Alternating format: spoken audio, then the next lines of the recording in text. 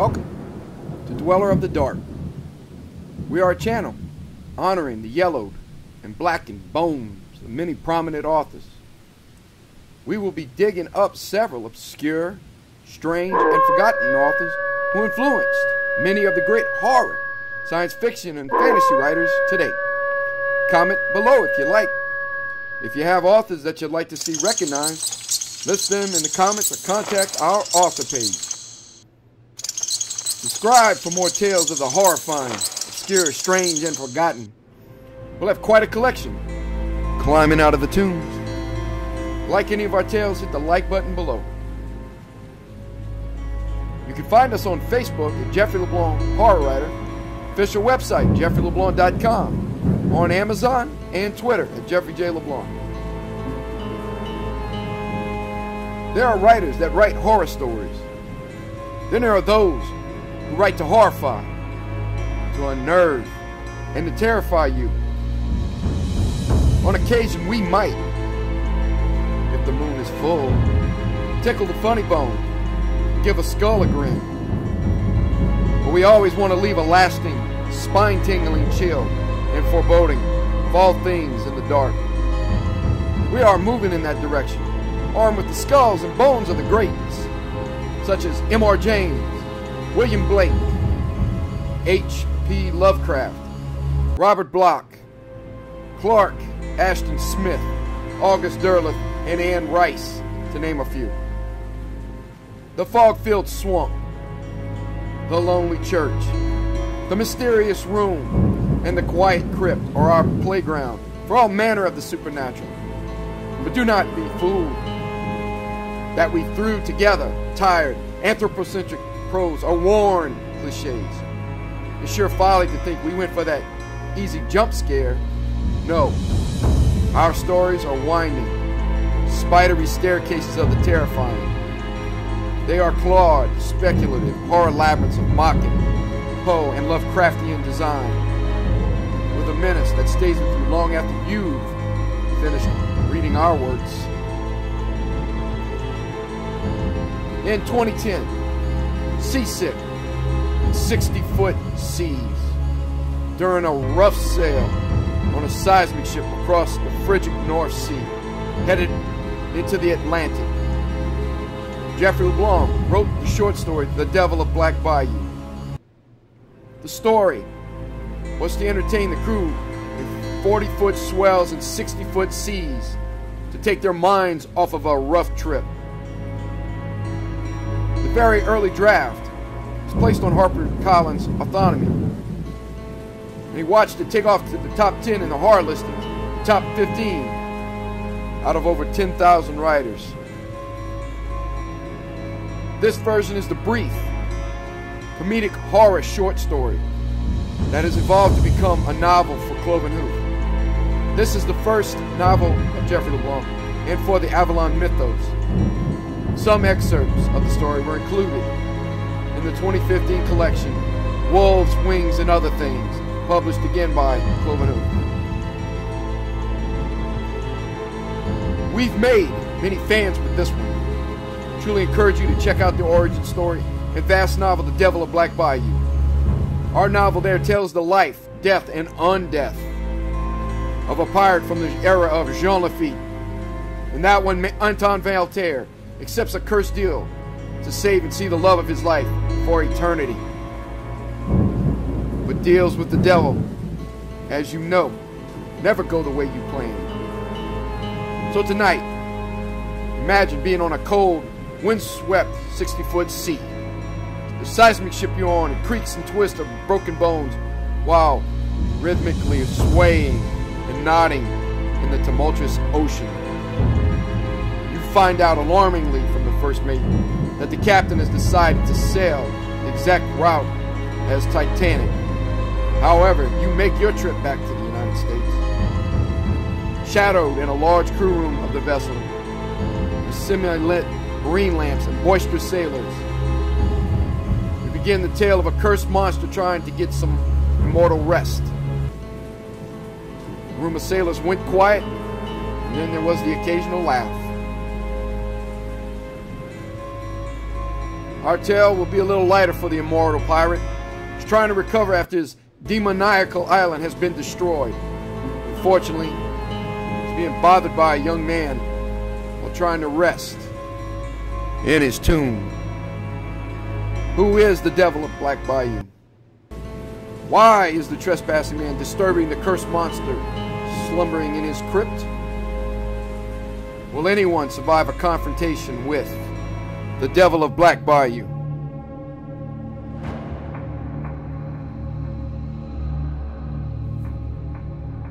The Devil of Black Bayou by Jeffrey LeBlanc.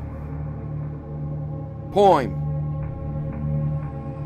Memoir of a lonely ghost near a cemetery road by author.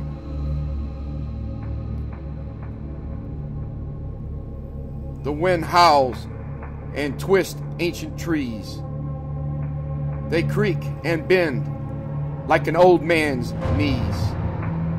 The moon above bathes the cemetery in an array of luminescent bliss. The ghosts of lovers lost and long dead return, searching for the last kiss. The worm inches beneath hollowed black ground, along with the maggot, the rat, and the beetle.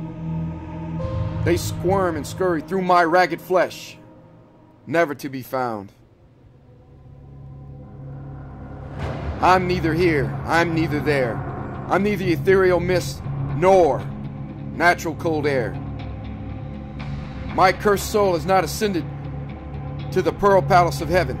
My cursed soul has not trekked and been tortured through the winding levels of Dante's Inferno, the gates of hell.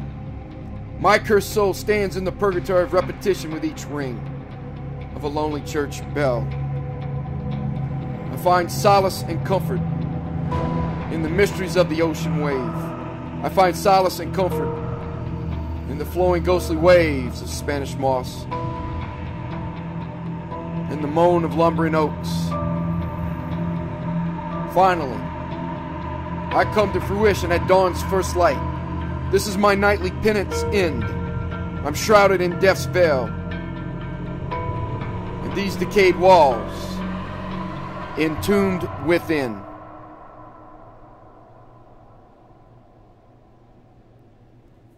One. Caitlin. I know he's in there. All we do is climb over and get to the spot, and we get 5 levels. Tyler Poche is speaking to his petite and frightened girlfriend. He has moved, haphazardly struggling to climb over the high, decayed wall surrounding St. Louis Cemetery. The location, known officially as St. Louis Cemetery No. 3, was the most visited historical and haunted history spot in New Orleans. But Tyler was not here for a haunted history or any educational tour. The cemetery was now ground zero for Pokemon Go. Now amongst the voodoo queen graves, ghosts, possible vampires, was the latest virtual spot for the recent game app phenomenon. An application that identified virtual monsters and rewarded players with strength and increased player levels on a cell phone. The object of the game is for enthusiasts like Tyler to secure make-believe monsters only they could see on their devices.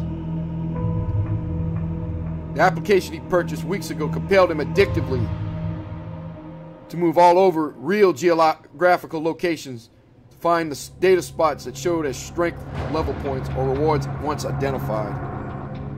Tyler's obsession,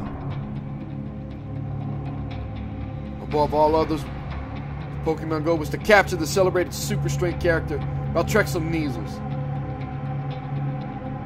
He was newly created for the game, an orange, pink, and blue pigmented monstrosity with highly colored, had been elusive to detect anywhere. Pieced together from antelope, turtle, and porcupine shapes and appendages, it had a long neck, 12 legs, a turtle shell covered in crystal blue spines, great burst of speed and defenses. Valtrexel Neasel was the quintessential strength character guaranteed to move any player up 5 levels easily. All information and speculation on his location and strategy to capture Valtrexel came from gossip. gaming Bibles, and tech magazines. All that Tyler Poche, the former pizza delivery guy, electrician, river rat, and jack of all trades knew was he had to capture Baltrexo at all costs. Convincing or rather dragging his girlfriend along, Caitlin Dupre, was just lagniappe.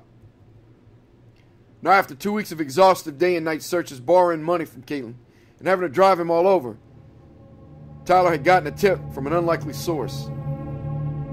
A hobbled, ugly, half-blind black man. It was his guitar playing that caught the young couple's notice.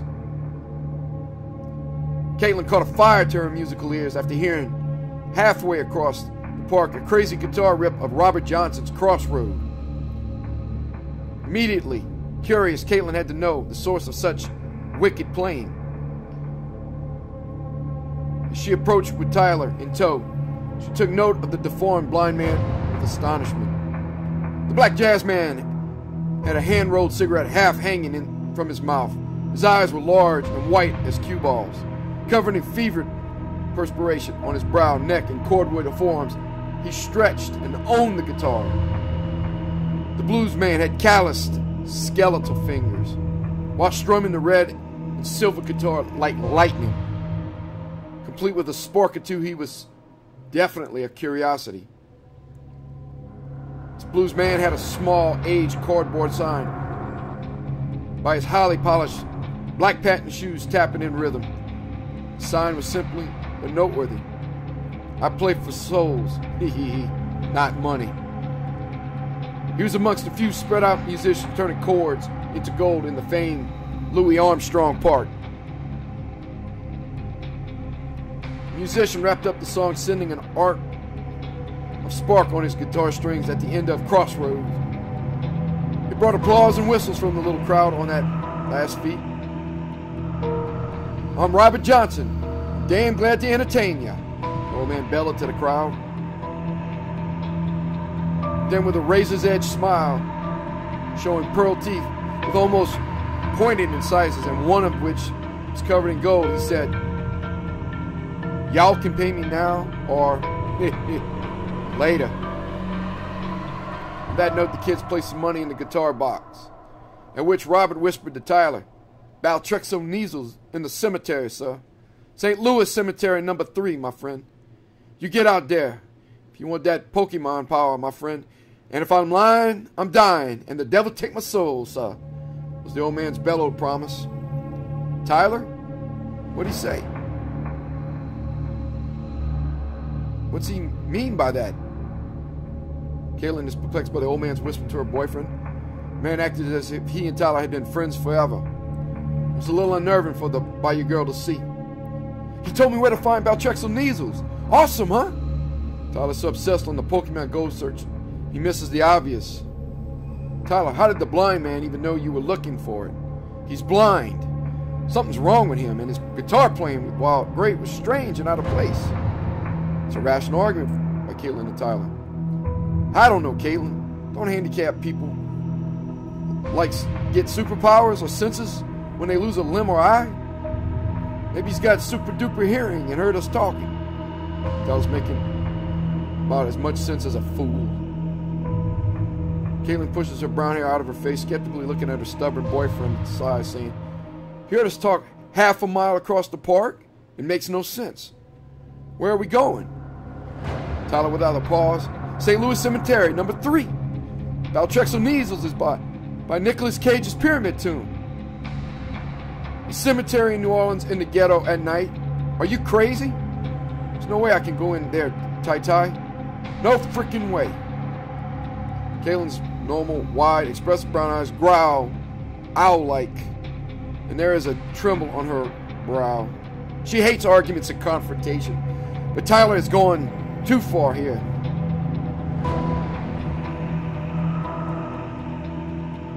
"Fine, you stay outside the cemetery, and I'll get the super level. I'm going to get him, and I'm not going back." Stubbornly determined now, there's no reasoning with the fool in Caitlin's mind. Some people have to learn the hard way. Accompanied with his girlfriend, Caitlin Dupre, he had racked up big time. Over at the Mall of Clearview near Metairie, he found a coffin. At St. Louis Armstrong Park, they chased down Electrobuzz and even a Pidgey. But the real excitement came when, unbelievably, he and Caitlin captured a Drowsy. Now he'd scored what he was thought a gamer myth, Zapdos, by an abandoned yacht slip on Lake Pontchartrain. Ah, damn glass. Tyler moved slowly with his hand on his right knee. On his ascent over the cemetery wall, he had banged his right knee on broken glass. The glass. A security determinant embedded in the top portion of the high walls of the cemetery left a nasty gash on Tyler's soft-skinned, hairless, pale knee. The glass-embedded walls have been protecting the 500-year-old tombstones and crypts for years. Owie! Stupid glass won't stop me from getting you, Baltrexo. Now, ow! It won't. Tyler sits down on top of an aged, skull-white crypt. He makes a half-assed attempt to pull out the shard of glass. Right now, he wishes his mommy was here to pull out the ouchie and give him medicine and Band-Aid. Looking at his phone and talking more to himself. You will not get away. Tyler, you okay? I heard you yell. Why did you say a bad word? Caitlin stands outside the cemetery at the wall's base. She has looked up with the doe-like brown eyes onto her idiot boyfriend. They had fought over an hour now about coming to New Orleans, then to St. Louis Armstrong Park, and now in absolute Tyler insanity, the New Orleans ghetto area after dark. It was one thing to walk through a sparse mall in New Orleans to find Pokemon Go strength points, but now it was a totally different situation, hiking through a cemetery, a dark and abandoned haunted cemetery at night in the ghetto. Let's just go, Tyler. If you are scared, go back to the car. Be a little kid and just go. I can find Baltrexo, Mew, and Mito by myself. It's not like you wanted to go to New Orleans anyway.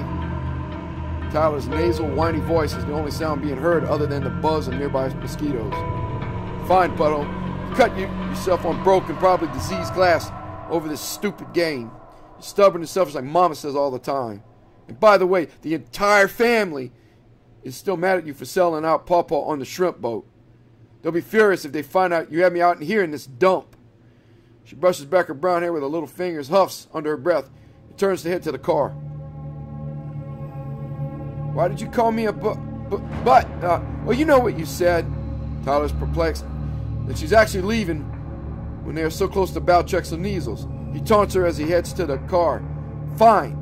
I'll find it and you'll be jealous. In a final desperate plea, she tries to guilt the moron. Maybe she can reach out to some part of Tyler's heart. I'm going to the car. I told you it's a school night, Tyler. I have college in the morning. I'm already on probation and doing extra credit because of this game. If you love me, you'll get out of that place now and get me home. Caitlin, normal and pacifist, avoider of all things starting drama and conflict, has had more than enough of her boyfriend. All she can think as she walks alone on the dark garbage-covered streets is rage. She thinks now, more than ever, that Tyler's nickname, Princess, aptly fits him. Caitlin, however, feels ashamed to have sunk to his level and curse at him. But then her anger reignites when she thinks of her struggling grades in school. Her academic struggle, all based on Tyler, Princess Poche's selfishness and obsession with the Pokemon Go game. 2. A desiccated, dried corpse, lifeless, Anton Valtaire. Rest inside the brick crypt Tyler stands on to climb over into the cemetery. In the quiet, cobweb darkness, his withered corpse seemed at peace. The shriveled appearance, just like the body itself, was an illusion of death. Anton, in hibernation, waited. He slept death's nocturnal, but he was not dead. Immortal, entombed within, Anton Valtaire healed aged wounds from a horrendous battle suffered before on his vampire monster sanctuary of Avalon. It was the smells oozing from the cut that woke the vampire. It was the same jagged laceration pouring streams of scented rose red, auburn, indigo blood that drove the razor vampire teeth to clicking alive. Tyler, unaware, distracted by the Pokemon Go, was easy prey for those same teeth. It was the taste of a single micro drop of blood splattering down into the crevices, then on the mouth of Anton that churned on the creature's frenzy to destroy and eat. It was, finally, the dragging noise of glass on the crypt roof and falling debris from Tyler's knee that allowed the vampire to wake and echolocate its prey. Tyler's right leg was covered in blood. It started the moment he tried to unsuccessfully pull the large shard of green glass out of the leg. He pulled the glass out on the third try. Of course, nowhere around but the brown and black bats flying overhead, white moths weaving out of the corner streetlights, and ebony roaches scurrying on the ground. Tyler felt comfortable and without shame to cry just a little bit. After squinting and not looking, he managed to dislodge the glass from the flesh. The sound was similar to sucking jello through a straw in Tyler's mind. The cut, when he weakly looked, was a few inches in length and probably deep. Tyler couldn't and didn't want to know. It was dark. He had no light other than the cell phone, and he couldn't stand blood. Caitlin, I'm sorry. I'll make it up to you and bring Casper to get a treat and groomed. And that's when the realization of what he'd done hit Tyler squarely in the hard head. Caitlin had left him alone. But was it his fault? He felt it was not. How could it be his fault? Why did she leave? She had quit on the game, and that was not cool. All they had left to do was find Baltrex and Neasels, and they'd be on the next level. In the growing long shadows of the crypts and tombs, the cemetery took on an otherworldly appearance. Twisted dead flowers were reaching skeletal hands. Rusted, twisted crosses were grim reapers in robe and scythe. A feral cat shadow tiptoeing on a hunt, elongated to wraiths hovering over Tyler's head. Tyler heard the scratchy, rasp, and scurry of insects. Or was it other animals like opossums? Or the giant stalking city rats? Total darkness as he slid down to get to ground level to walk toward the location of Baltrexo. Tyler imagined real horrors. He was in a world of real monsters now. Worse, now he was hurt. Caitlin, come back! The crypt behind him shook. That's a little weird, Tyler thought. Had to be the wind playing tricks. He must have moved something inside when he climbed over the fence. You could see a dark purple and burgundy thin line of blood behind where he just passed with the cell phone. Blood still oozed from his cut. Okay, we get to Baltrexo by Nicolas Cage's pyramid tombstone and get out of here. The second shift of noise from the decrepit crypt brought small clouds of dust, bone fragments, and mold through the walls of the tomb's cracks and crevices. The movement with the noise made Tyler jump and squirt on himself. Oh man! Tyler looks down at the growing dark stain in the small crotch of his pants in disgust. On the bright side, at least he hadn't crapped himself yet. Wet, bloody, and dirty, he moved hurriedly to the north side of the cemetery, tripping over loose bricks and old flower vases. He was looking for any chance of opening out without having to climb back across that glass across the top of the cemetery fence. He didn't need any more injuries or any more trouble now. Scooby-Doo, this place is too spooky for you, Tyler whispered a little rhyme to ease the tension. As he hobbled, he couldn't help the growing agitation and impatience as darkness and quiet grew. Tyler Poche could not wait to get out of the creepy place. His hobbled pace increasing slightly to a brisk walk, then a staggered run. Princess's thoughts were on not being seen once he was outside the cemetery. He was more worried the crypt would fall and make him further noise and alert a cop or someone. He didn't want to be around to get in trouble or arrested, but he turned to look at his phone app. He saw the 30-foot high by 30-foot wide pyramid-shaped tombstone in the middle southern third of St. Louis Cemetery. Same pyramid gravestone owned by Nicolas Cage. Baltrexoneasels! Tyler exclaimed, triumphantly, forgetting his fear briefly. He couldn't leave here without him. Tai-Tai had bled for this one, damn it. And if Caitlin wasn't here now to share the points, oh well. So, in his limited vision, he thought, if he cut to the right, then to the western side of the cemetery, and skated along the furthest wall, he could straight shoot to the middle area in a few minutes. There he knew the Pokemon Go avatar would show itself.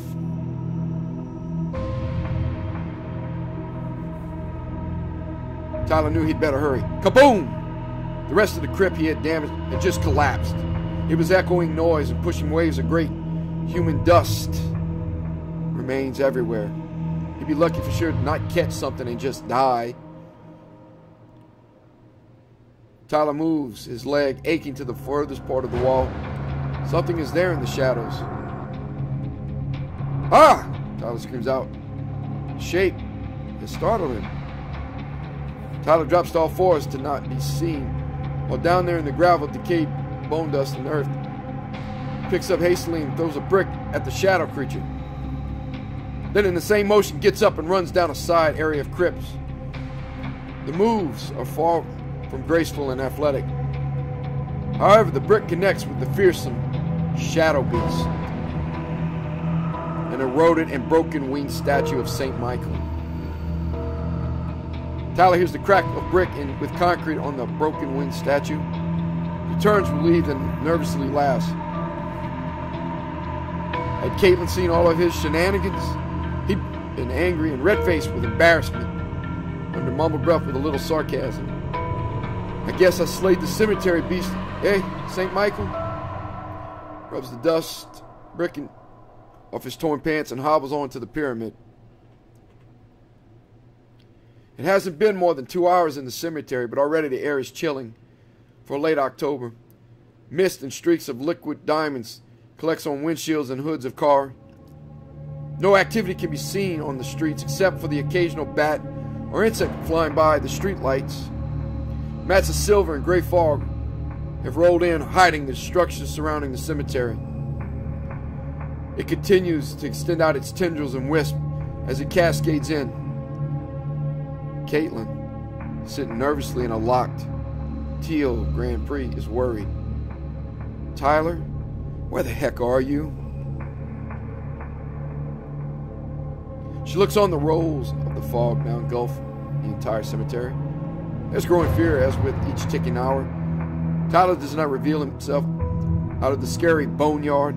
Thankfully, there has been no other trouble. But that's curious too. No one was walking in no activity. It was still a busy time in the city that never sleeps. It's now 10 p.m. and the cemetery and adjacent streets had no activity on a Saturday 3 blocks from the French Quarter. It was definitely starting to raise alarm in her instincts. Oh, Tyler, stupid doesn't even get to cut it here. I hope you're okay. Valtrex, I will own you. Tyler is triumphant. He surges with newfound courage. Tyler takes a moment to savor the last few feet. It cost him blood, might cost him Caitlin, and most certainly could get him arrested with the damage he did. But it was worth it to win. He puts his phone on top of a crypt. It's the great voodoo queen Marie Laveau's crypt.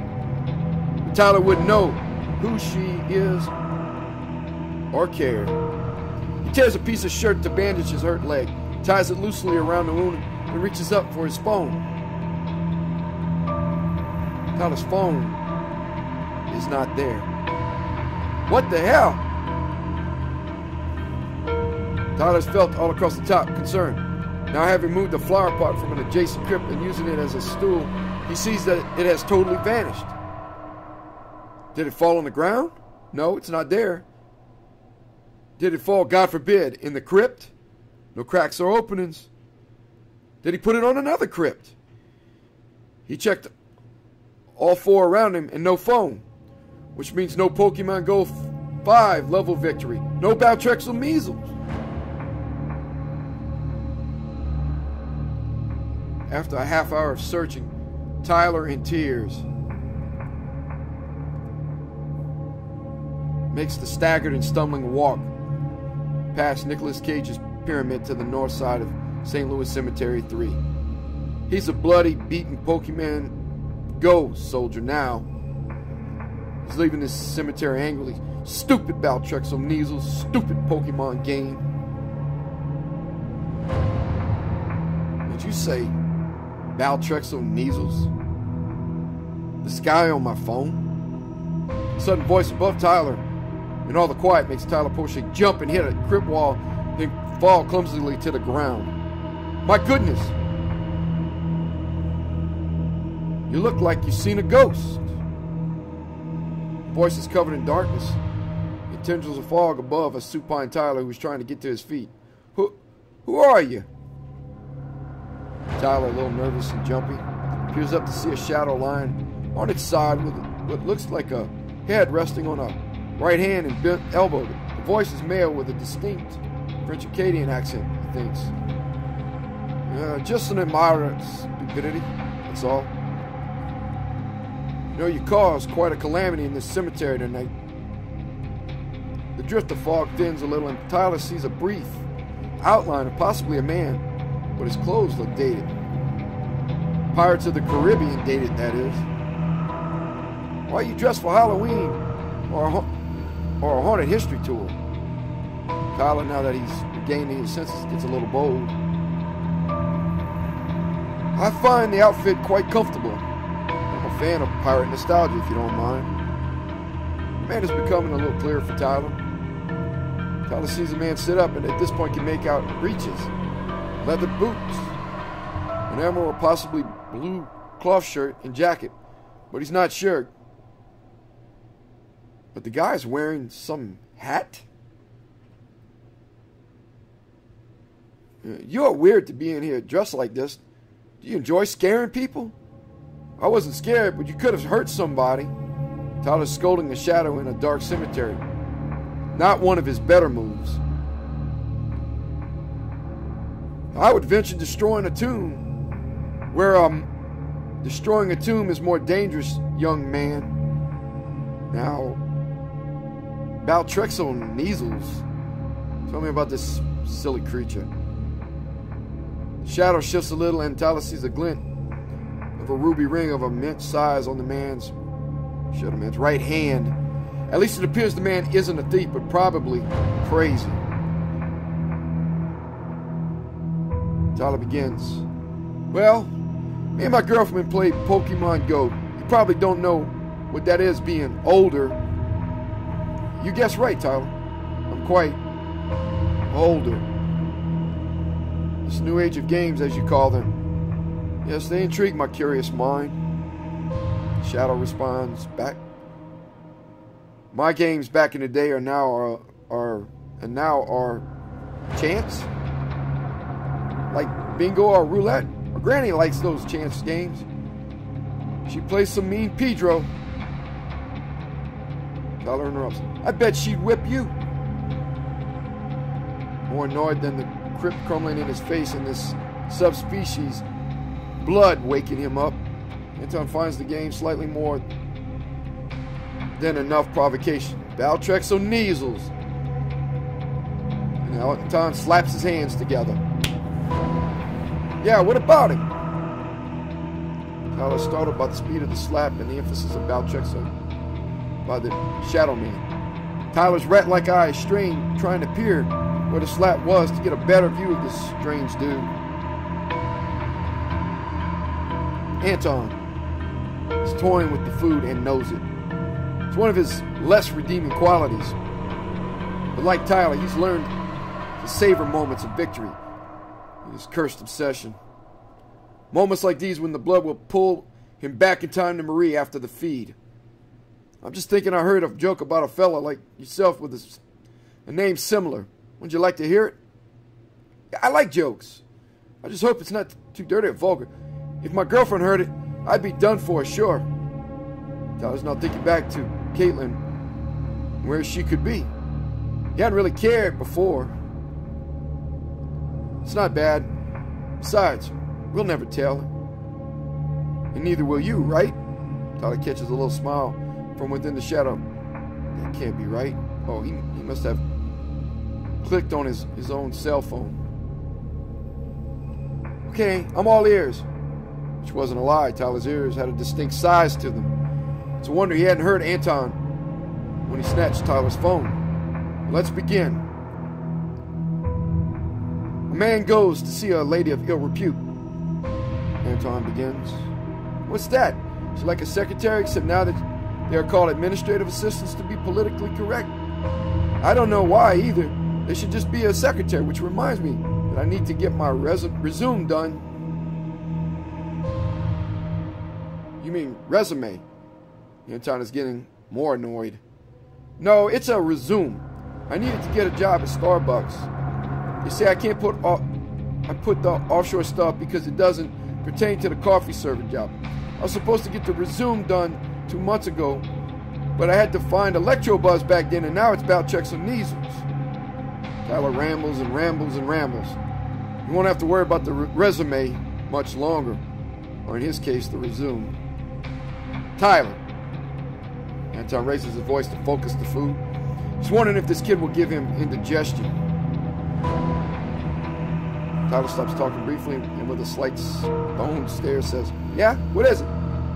You want to hear the joke? The shadow is lighter. Tyler catches a brief look of the bearded pirate. He's got a really cool phone app to light his face up like that.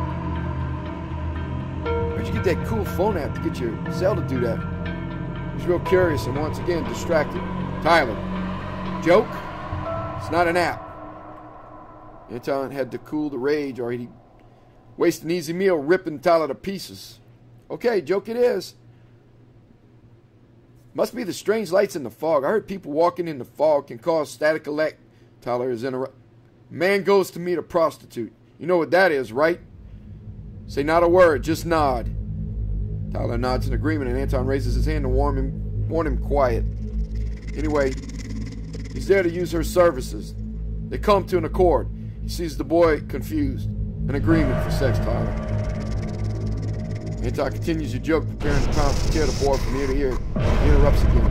Anyway, he takes his shoes off. And she sees he has twisted toes.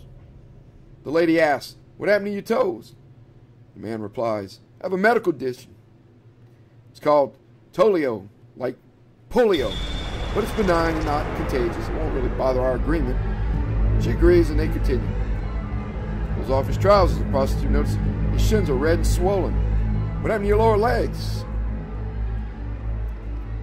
Man not missing a beat. Oh, I got this medical condition. I'm working on my feet called shin splints. It's benign and not contagious. Should not in any way affect our agreement. She nods in agreement. Then she notices purple spots on both of the man's knees. Oh my goodness, what's on your knees? The man proceeds to explain. Well, people get the measles. In my case, I got a benign case that only affects the knees. It's called measles. It should not affect our agreement.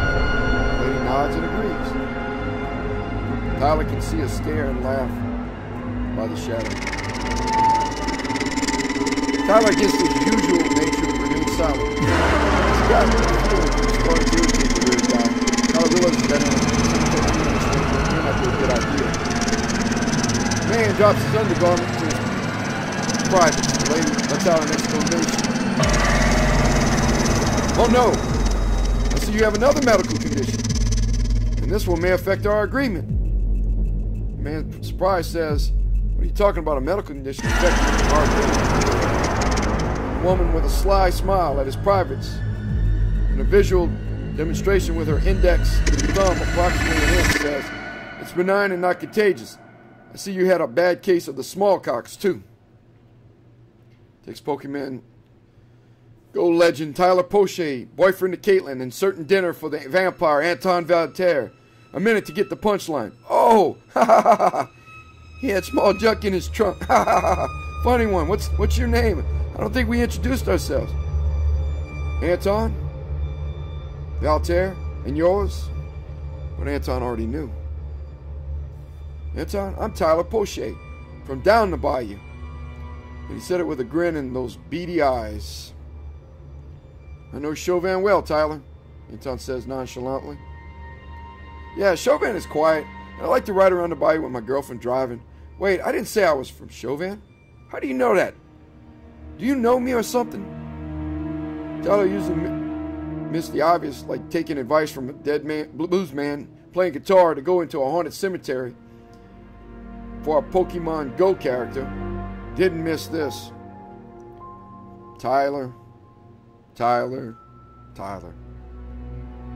You are in a cemetery at well past midnight. You're obsessed to win a stupid game. You put your girlfriend at grave peril, as this was a drug buy and sell area before I started to feed here. Anton jumps down from the crypt without making a noise, landing in front of Tyler. The speed of his movement again awes the young boy. Yeah, I know it was stupid breaking that old crypt. I should probably pay for it. I'll have to get my daddy or Kaylin to help me. Did you just say before you fed here? Captain obviously finally notes the weird man's words after a brief ramble. Tyler. If I wasn't so hungry, I'd make you my version of a Renfield. He grabs Tyler's arm and raises him to his face. What's a Renfield? Ow, this hurts. You're pretty strong for such a skinny dude, though. Could you put me down? Tyler's brought a sincere laugh to the pirate. He hasn't had in a while. I truly am sorry, Tyler. I wish I wasn't so hungry. Tyler's laughing with him. And Tyler sees Anton. The Pokemon Go champ sees the vampire fangs, smells rotted flesh and blood on the decayed clothes, and realizes too late the position he's in. Tears are streaming from Tyler's face as Anton brings Tyler's left hand up to his fanged mouth. You aren't a haunted history guy. And you aren't one of those gothic strangos either. Eyes blaze in colors of mauve as lightning streaks across the bearded vampire's face. Vampire chews off Tyler's left hand, spurting crimson blood, marrow and sinew into the foggy. No, I'm not. And crunching Tyler's hand to his mouth and drinking spurts of blood from the wrist arteries.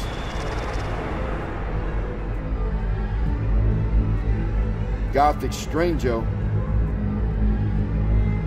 But I am a fan of Pokemon Go now. Caitlin is freezing and cold in the room. She's heard every noise in the night.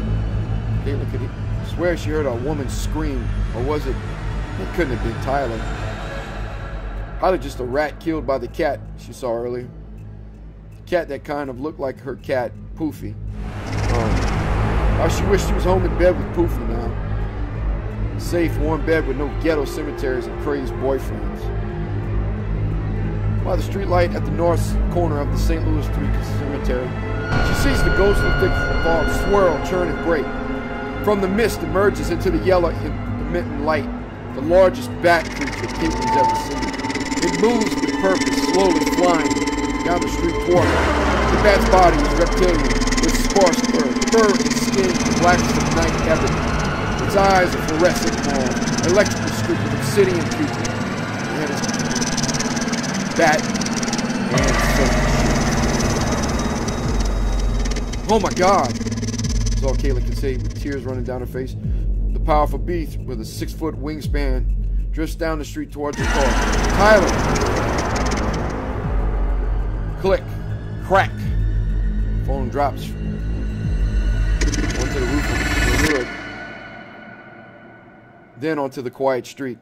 At the same time, Caitlin hears leathery bat wings flap over her car. Her car shakes with the powerful bat's ascent into the night.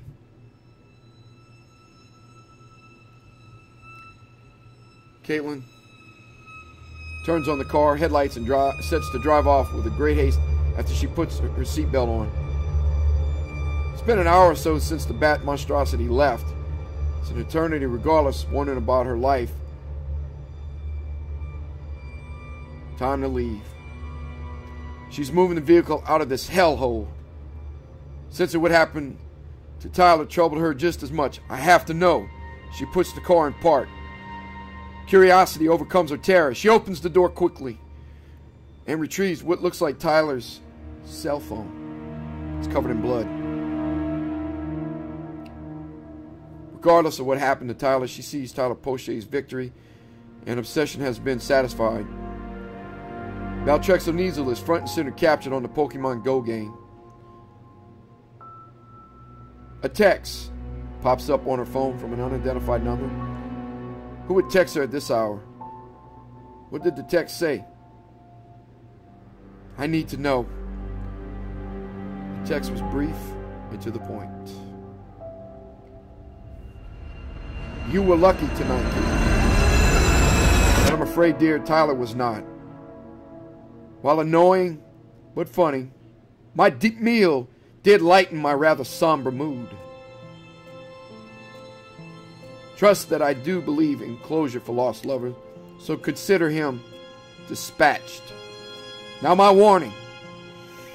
Come here again at night, and your luck and my generosity will have run aground.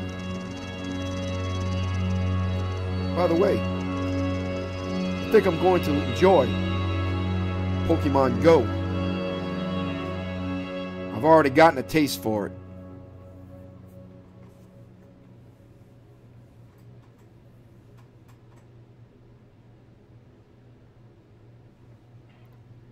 Thank you for listening. Have a good night.